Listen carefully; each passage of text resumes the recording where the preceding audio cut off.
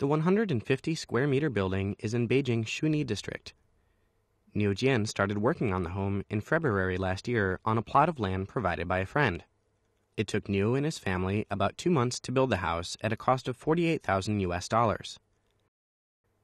The family started renting out their apartment in downtown Beijing and moved into their new home in April last year. The one-story building has 6 rooms, a rooftop garden, and a courtyard. The home was full of blossoming flowers and flourishing plants when the family moved into the complex last spring. I want to show people that they can choose their way of life.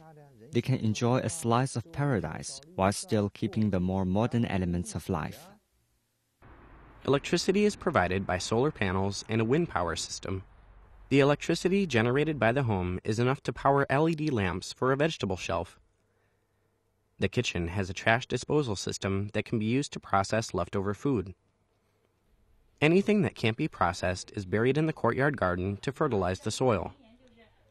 Another system is designed to recycle sewage and kitchen waste, converting it into methane for cooking and heating. Yet another system is used to collect rainwater and sewage and process it into clean water for the bathroom, as well as to irrigate the house's gardens.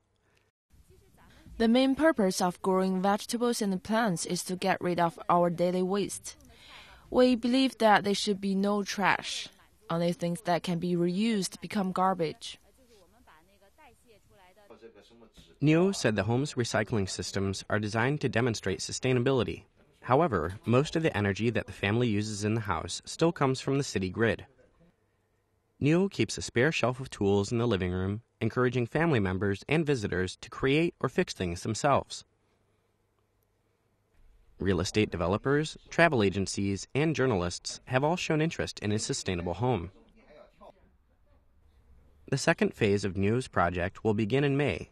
He has selected a dozen volunteer families who have agreed to move to a designated area in Beijing suburbs to form a new community. After a 48-day training program, the families will work together to live more sustainably and promote more environmentally friendly ways of living.